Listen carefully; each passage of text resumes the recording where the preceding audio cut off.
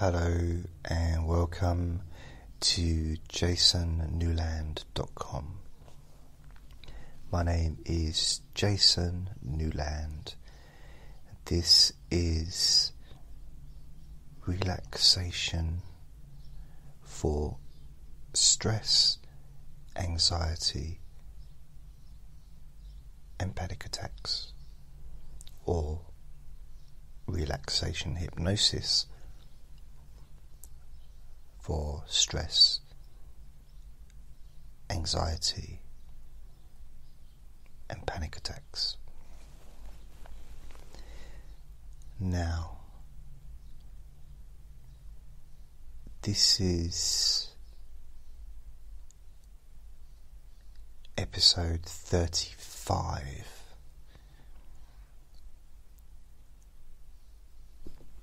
And there has been quite a time between the 34th and this, the 35th episode.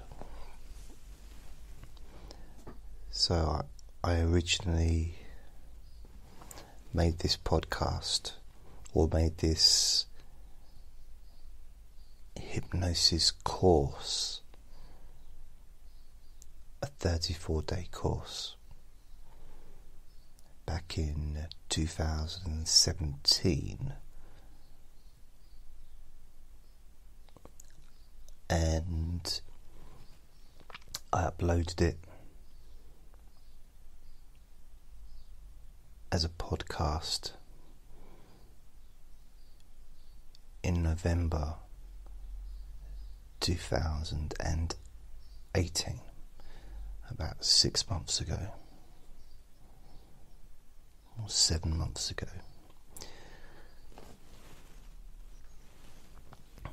And it's become more and more popular,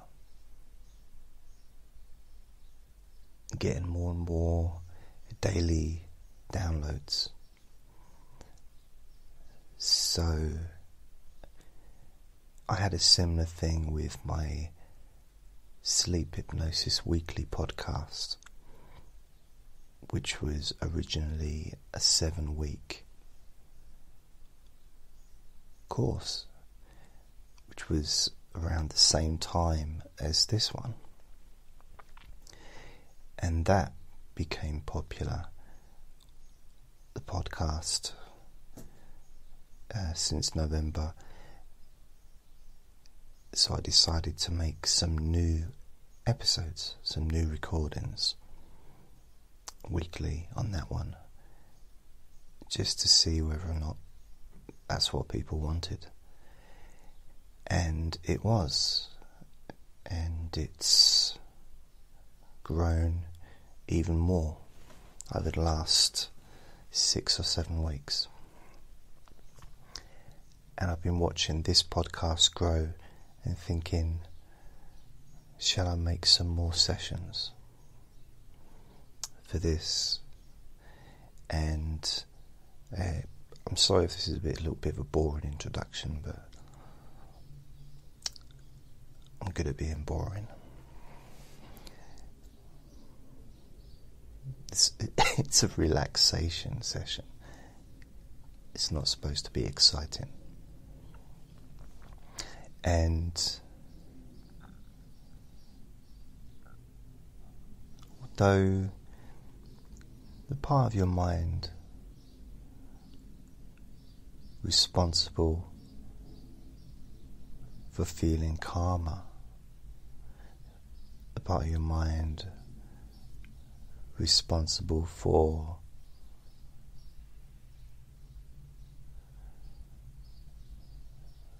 being able to deal with situations that previously were stressful and problematic.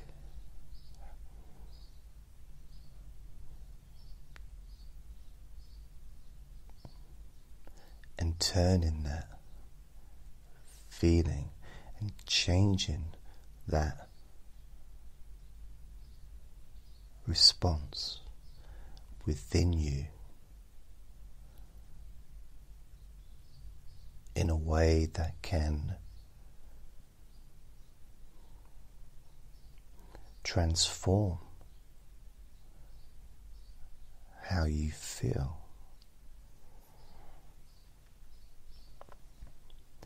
So I guess there is a bit of an excitation, if that's a word, an excitability, a stimulation of those parts of your mind, an activation.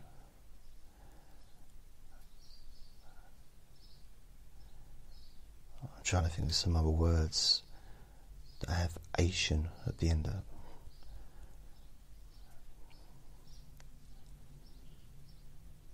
So what I've decided is to start making some new recordings for this podcast. And I've changed the title. I've taken the word daily out of the title. So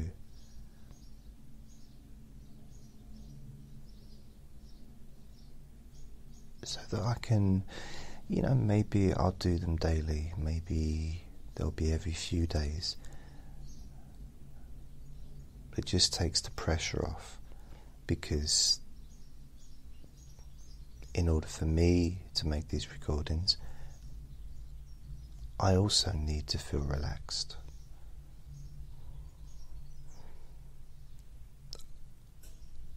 Otherwise,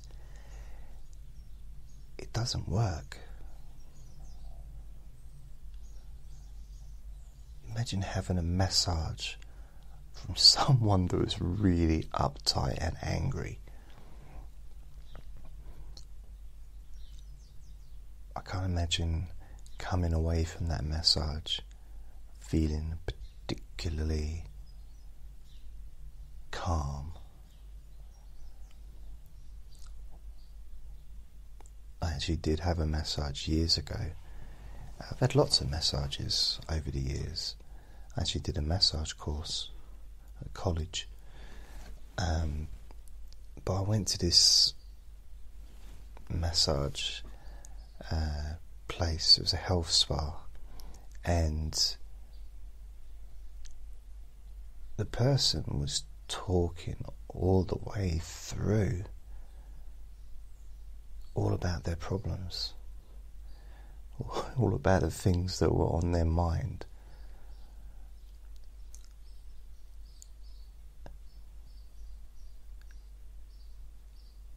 And,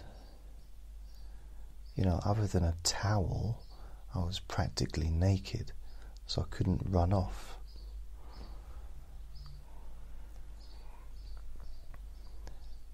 So in the same way,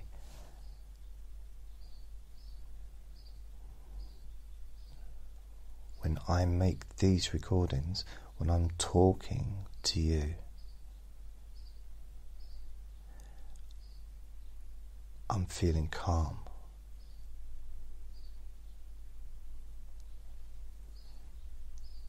I'm feeling relaxed.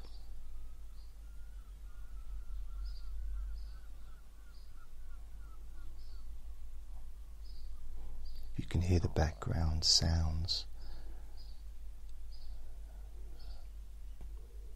Lots of birds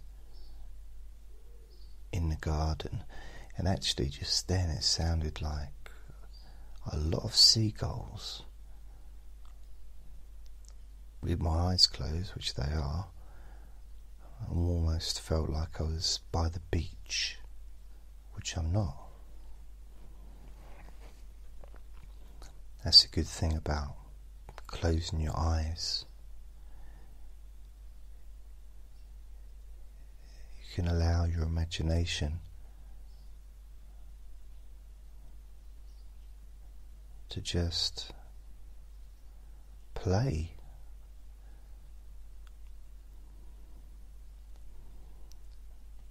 And before we talk about imagination,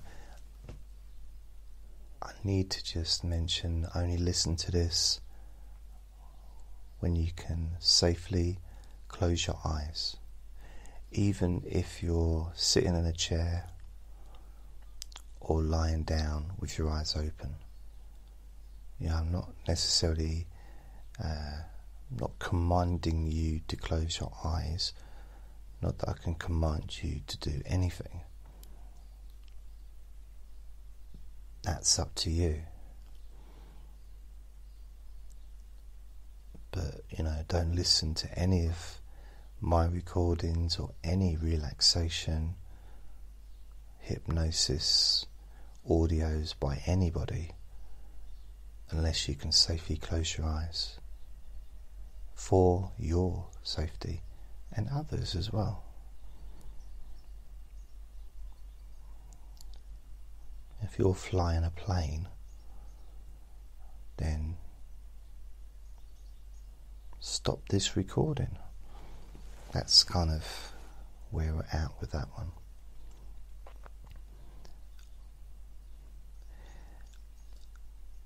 So I feel like I've got a lot of kind of catching up to do in some ways, you know, regarding the 34 episodes that I've already recorded 2.5 years ago. However, I've still been making more recordings. I've still made hundreds of recordings since that time, just on other podcasts. So I haven't, I've not been inactive.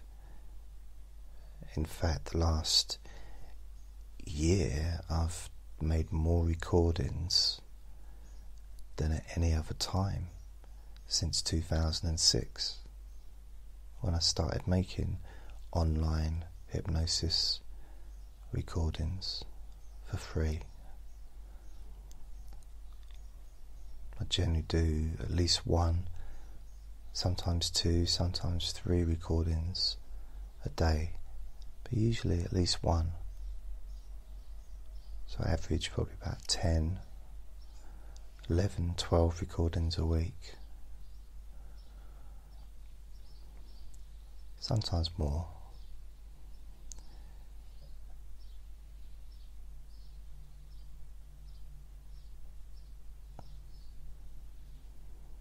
And the way I see these recordings going is to build upon what's been already said by me in previous recordings. But I'm also aware that some people will be listening now to me for the first time. So each episode needs to stand alone by itself, as well as connecting to previous and future sessions.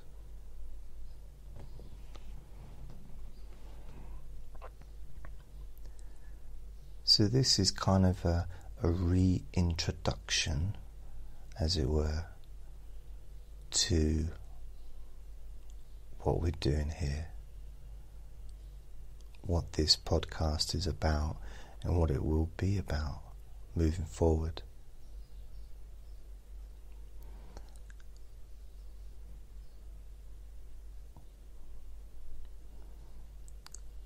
And the one thing, not the only thing, but a very important thing that I learnt when it came to panic attacks and I'm sure I mentioned some of my own experiences in the past episodes.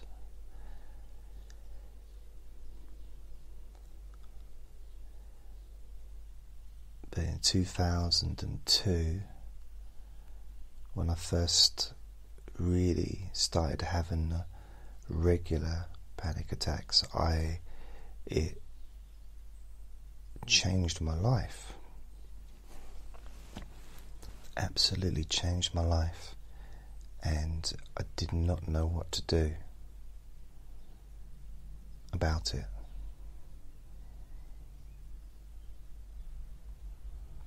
And there didn't seem to be any help out there for me.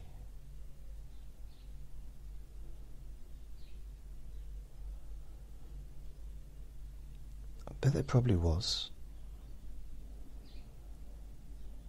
I bought books, but I did go to some therapy.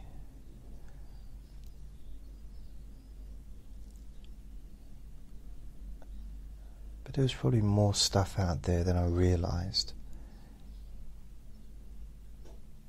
I just didn't know where it was. I didn't know where to look, because I didn't understand what was going on.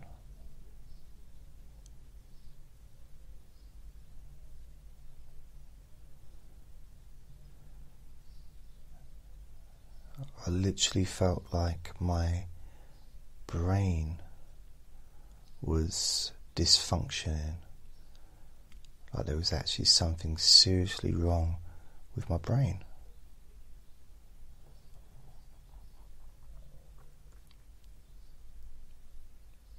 And as for the word panic,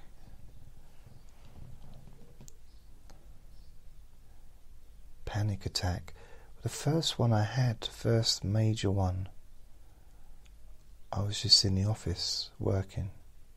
It's on a telephone. I wasn't in a panic. I wasn't particularly concerned about anything. I was just doing my job.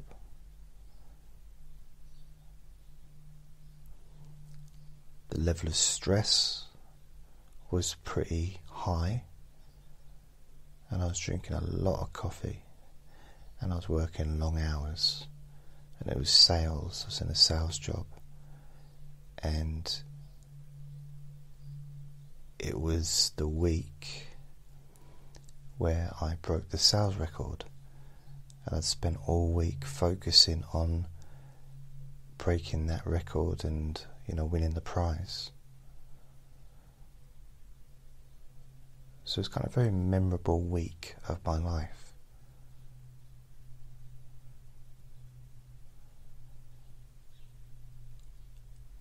But even though it was so obvious, like now looking back at it, it's so obvious that I had pushed myself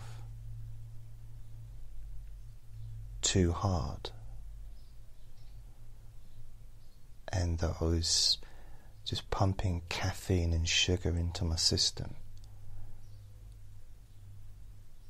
and I was probably getting very wound up with the customers at times, frustration that comes with doing call centre work could be quite a frustrating job sometimes, as it is for the customers as well, I'm sure.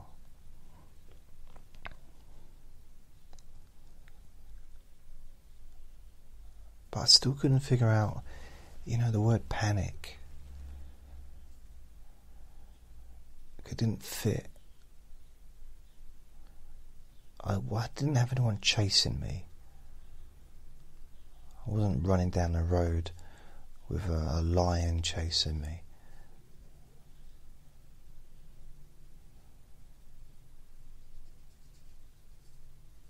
So I couldn't get my head around that. But anxiety, yes. A stress attack, a stress response, an over response. It was as if my adrenaline had just been kick-started, but on overload.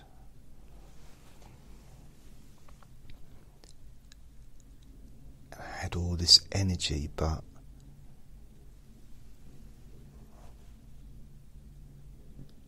not nice energy.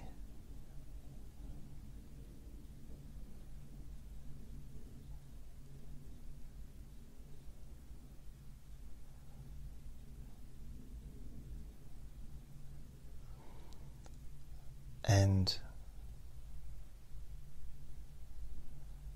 I know that it's different for everybody.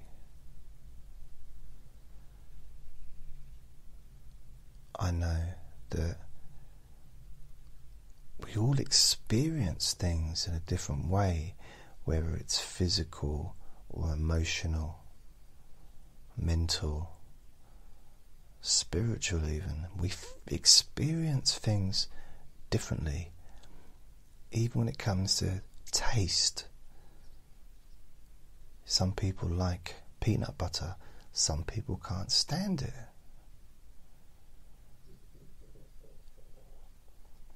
Some people like a certain comedy film. Another person might sit through it and think, what a pile of poo.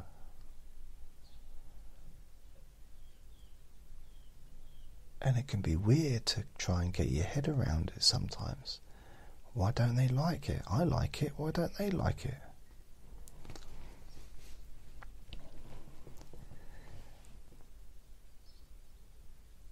And that's why it can be so difficult, not just for other people to understand what we're going through, what people with anxiety are going through. But it's also equally can be as difficult for us to understand, to comprehend what we are going through and why. Because it doesn't make sense sometimes.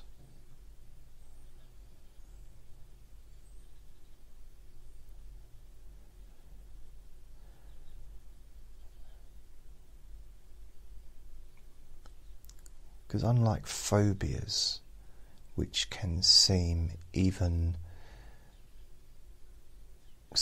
phobias, right, is just really, really extreme anxiety towards a specific thing. And some phobias seem really logical, or at least understandable. So if someone's got a phobia of a crocodile, well, first of all,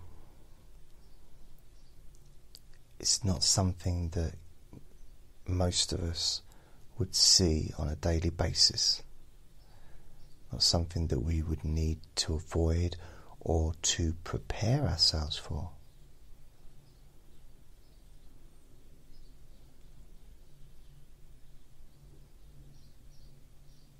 And also, if you did see a crocodile, you'd need to ideally keep as far away from it as possible.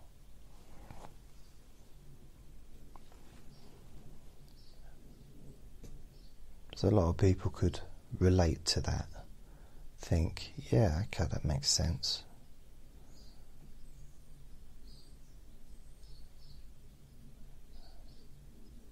But then, if someone is got a phobia of butterflies,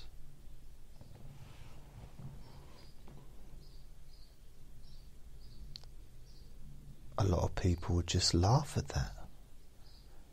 like literally out loud laugh in the person's face, saying that's just ridiculous, how could you be scared of a little beautiful butterfly? When the reality is that that person may have the exact same response to a butterfly as they would a crocodile. Someone that's scared of a crocodile.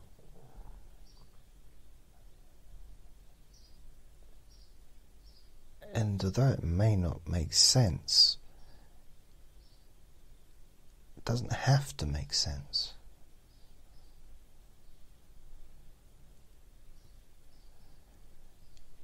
You don't have to know the cause of an illness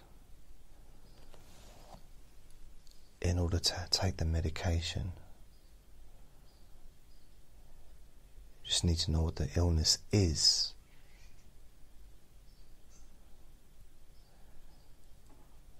Knowing the cause can help to prevent it in the future.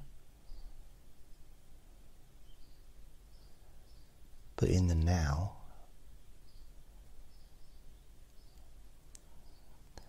it's about the cure.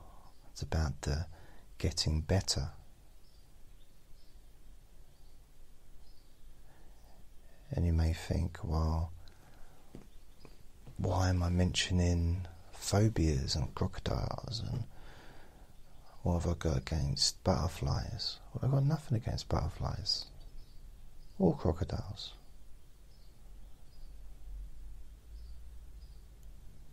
Mind you, ever tried to catch a crocodile? Mind you, butterflies are quite difficult as well, the flying. Not that I would catch a butterfly, but you know, when I was younger, when I was a little kid, I used to have a little butterfly net to catch it and just hold it in my hand and just let it fly away. There wasn't much on telly that day.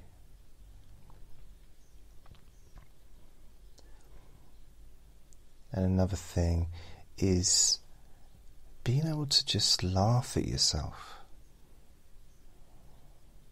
Not in a cruel way, but just in a humorous way.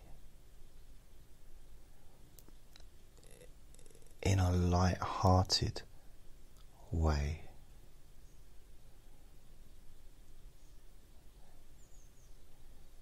In a sense that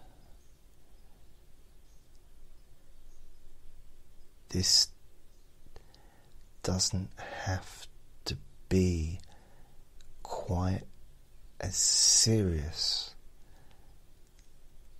as you allowed it to be in the past.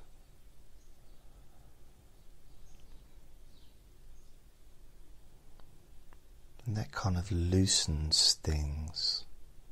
It loosens your mind. Because we all have those little set things, those set ideas in our minds that almost, it's like it's a wall. That idea is a brick in a wall and it's been concreted in with cement. But that idea, it's not needed. It's, you know, the rest of the wall is kind of okay. Doesn't need that brick. That brick does not represent the rest of the wall. That's just an idea which maybe is holding you back, an idea that's getting in the way of your happiness, an idea that may be blocking your recovery, an idea that maybe it just needs to relax a little bit. And when it relaxes, the cement around it relaxes. And it becomes looser. to a point where that brick can be removed from the wall. The wall's still stable. It's a big wall. You've got lots of ideas and thoughts and beliefs in that wall. Lots of really good stuff. Some stuff that's not so great. Some stuff that's perhaps really bad and really unhelpful, which needs also to be loosened up and removed. You may have millions of bricks in that wall. Memories, ideas, thoughts, beliefs.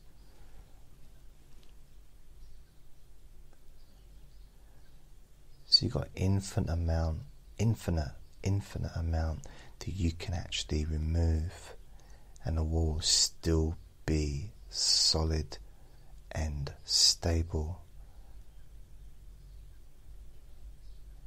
It just means that when you do take a brick out, some air can come in, a bit of fresh air.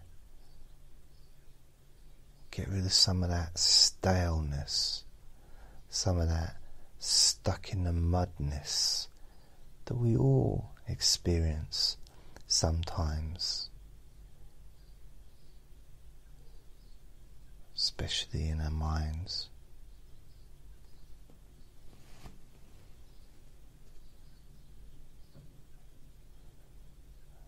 We all have the ability to limit our flexibility of thinking and doing, as well as we all have the ability to be creative and to think up new ways of behaving and responding to outside things, stimuli, things that people say, people's actions. We have all these resources in that wall, but that wall's made of lots of different bricks, lots of different beliefs. And it's not about religion, it's not about morals. This is the beliefs I'm talking about, is your belief about yourself, your belief about your ability, for example, to cope with a new situation that arises, that may involve a group of people. It may involve travelling. It may involve confronting, a situation that maybe previously you had found problematic and stressful.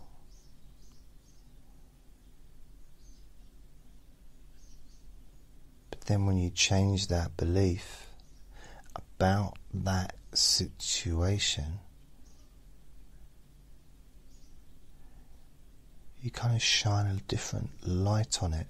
You see it differently, in the same way as your bedroom at night, with all the lights off, in the dark, looks so different to the way it does in the morning when the sunlight's shining through.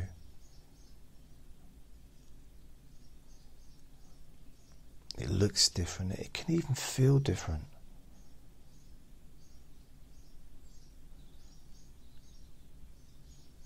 Just like you can have a bath or a shower and you feel different afterwards. You're not a different person, but you may feel different.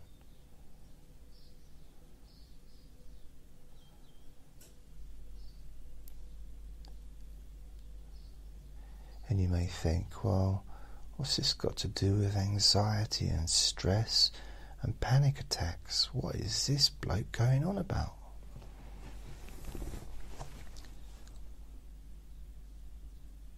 And that's a good question.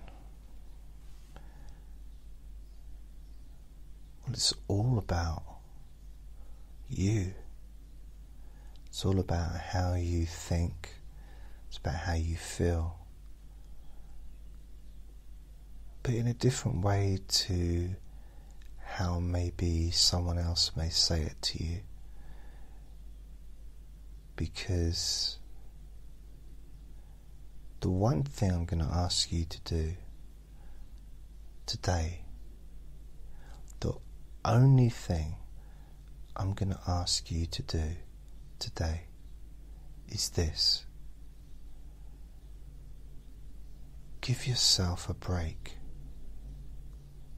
Go easy on yourself.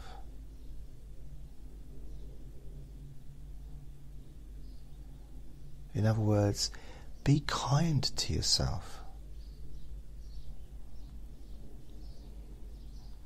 You may say that's 3 different things, but it's not. It's all the same thing. Stop having a go at yourself. Stop telling yourself off. Stop telling yourself that you're not good enough, or that you shouldn't feel stressed, or that you shouldn't feel anxious, or you shouldn't have panic attacks.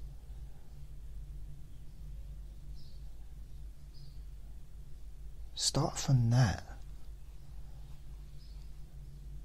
thought pattern of actually no longer telling yourself off. You don't need to be your own parent. You're not a small child. You don't need to be told off by anybody, especially not when it comes to being unwell. And that's another thing you need to remember.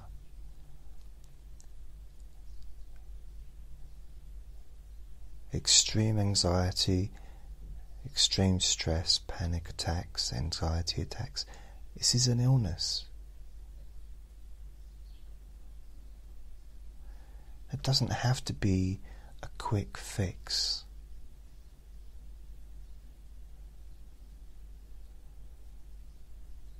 But you know what can be quick?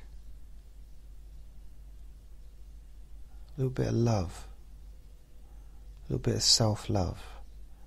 That can be instant. Showing yourself a bit of kindness. That's an instant thing. You can do that physically. It could be as simple as watching a movie you want to watch. Taking a day off work if you need to. Doing something you enjoy.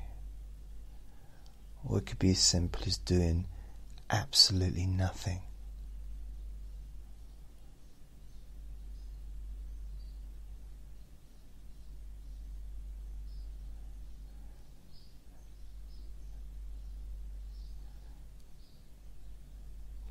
Maybe you can be your own nurse. Could you imagine if you're in a hospital bed? You just had an operation, you was unwell. What would you want? Would you want a nurse coming around moaning at you, telling you,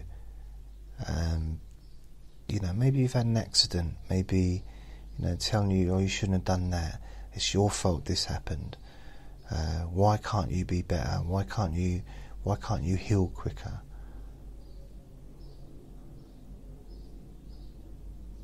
What are you going to do in the future? What if this happens again? This has happened in the past. Haven't you learned anything? Would you want someone to say that to you? A nurse to be on your case the whole time? Or do you want a nurse to be gentle and kind, considerate, caring, loving, accepting?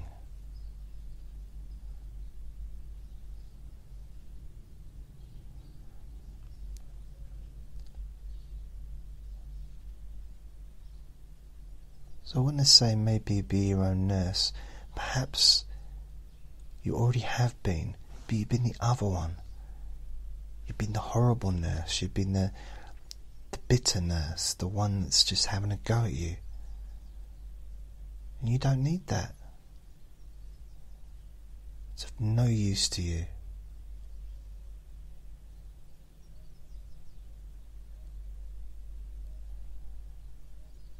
It's like telling someone that's walked in the road and got run over, telling them, well, you should have looked before you crossed. You better look in future before you cross the road. You don't want someone following you around telling you you should look before you cross the road, because you know that. Believe me, the last person that needs to be told to look before they're crossing the road is someone that's just been run over.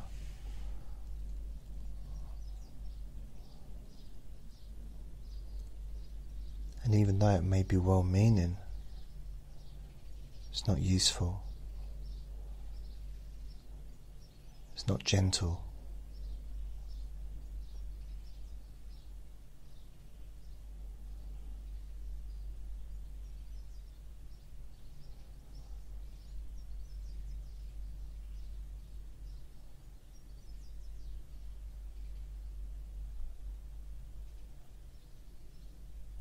So can you do that?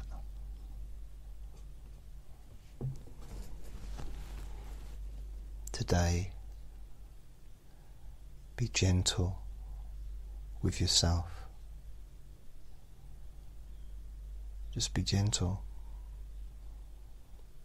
Every time you notice that you're saying something to yourself or thinking about something that might happen that's not helpful, maybe just be gentle. Maybe just say, that's enough of that. We don't need that.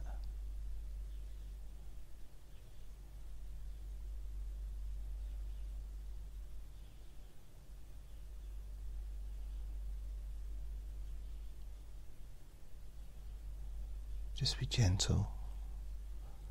Just be kind to you.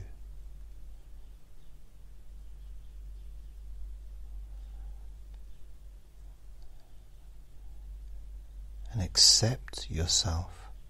Show acceptance. This is what's happening now. Doesn't mean it's going to happen forever.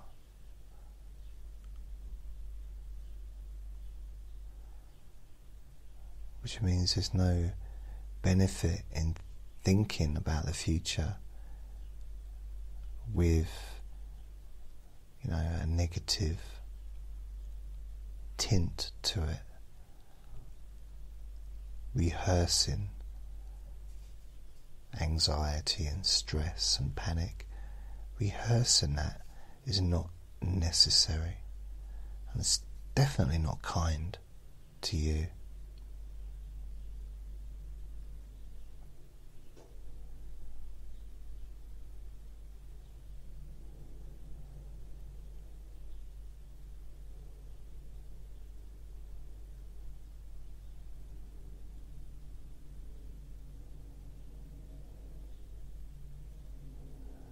A simple exercise that could be done to prove the power of our thoughts is, if you got 10 people,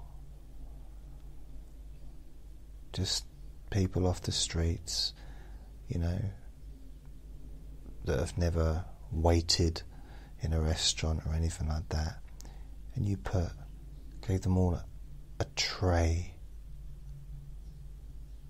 with glasses full of wine or water, whatever liquid in them, and they needed to walk like 100 yards along a pavement, a very narrow pavement.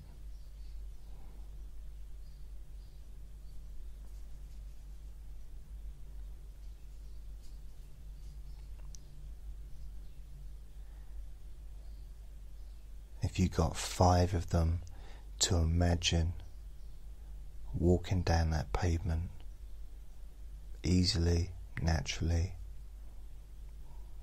just without any problems at all, they'll walk down, they can hold the tray, it's upright, and they get to the other end and they put the tray down on the table. They may spill a little bit, but it doesn't matter. It's not about that. It's just it doesn't matter if they spill one.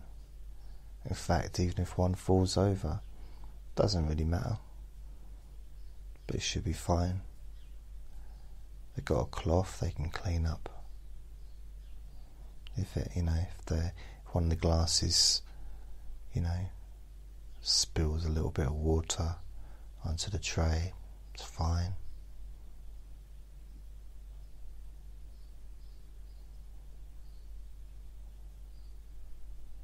In fact, the whole exercise is not really that important.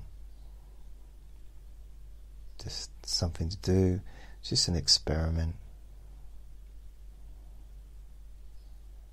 Just to test that the trays are okay. And maybe they're new trays, just testing it. Do they work properly? Do they are up to the job? And then the other 5 people, you focus on how narrow the path is. Focus on how heavy the tray is. Focusing on how wobbly the tray is. Focusing on how full the glasses are. Focusing on how important it is that the glasses all end up at the other end of the pavement, of the pathway, without any spillages at all.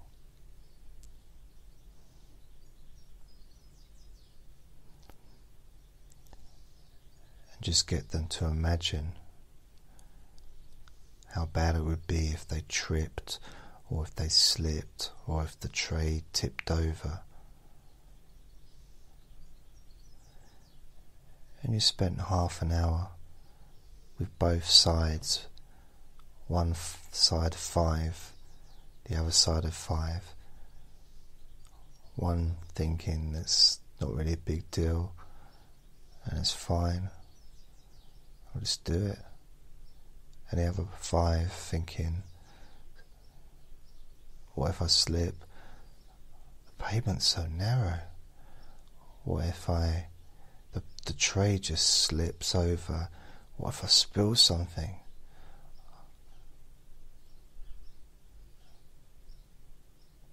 I mean, I can pretty much guess what the result of that test would be once each individual walks down that little pathway for 100 yards. Because of what they're prepared in their mind.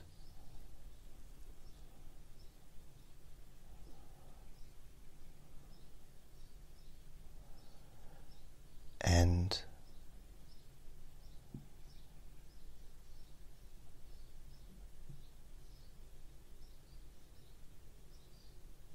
the same goes for all of us when it comes to preparation for what comes next.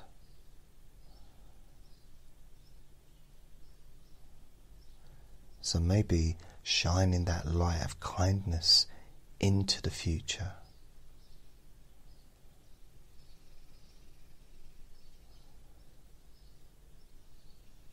can give you a bit of a reprieve, a rest from worrying about something that doesn't exist yet.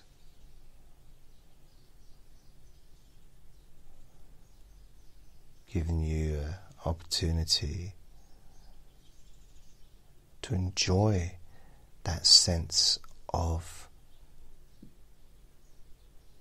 generosity that you are showing towards yourself.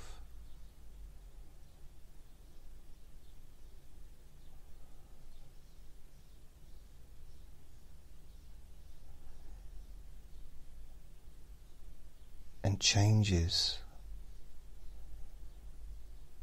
naturally occur in a kind of effortless way.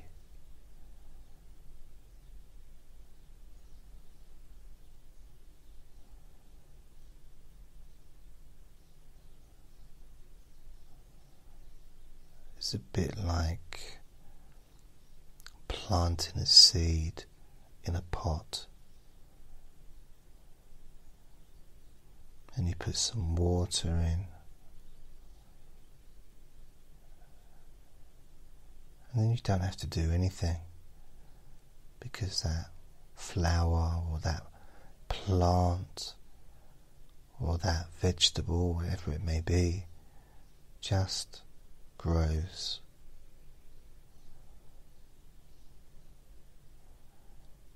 So by planting the seed of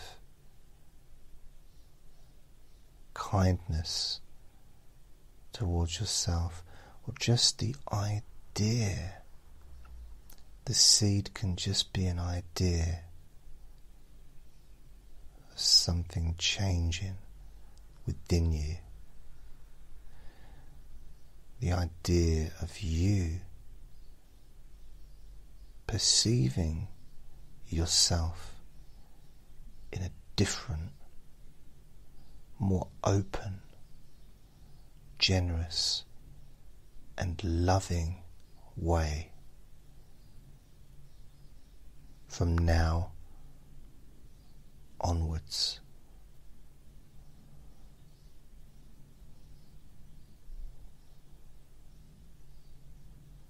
Now,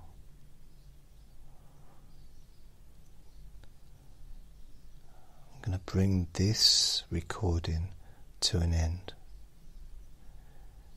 and it's kind of like being a reintroduction to me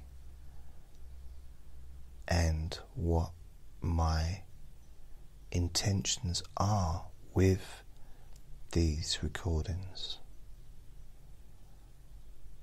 because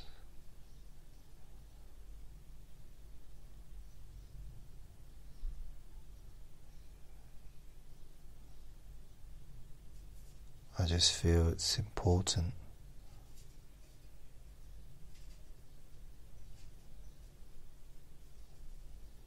to do this and to help, and hopefully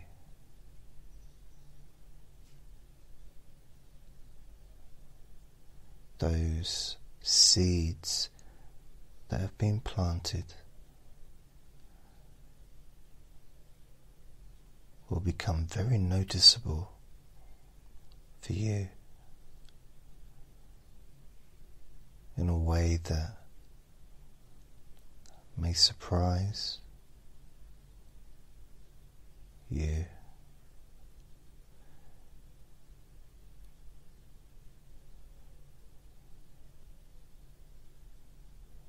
But at the same time,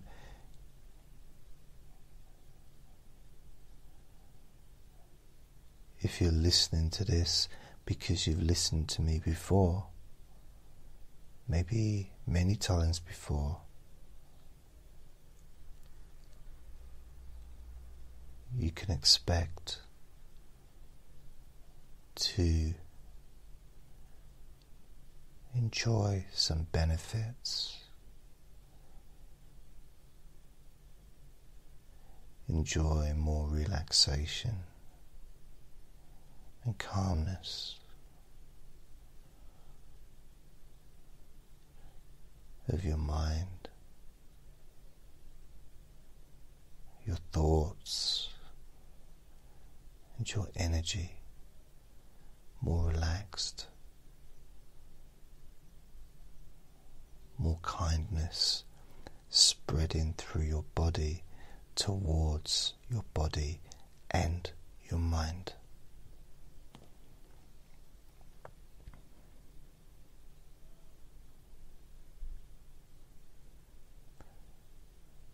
And you can start to notice these useful changes now. I'm going to go, so thank you for listening. I'll speak to you next time. Bye.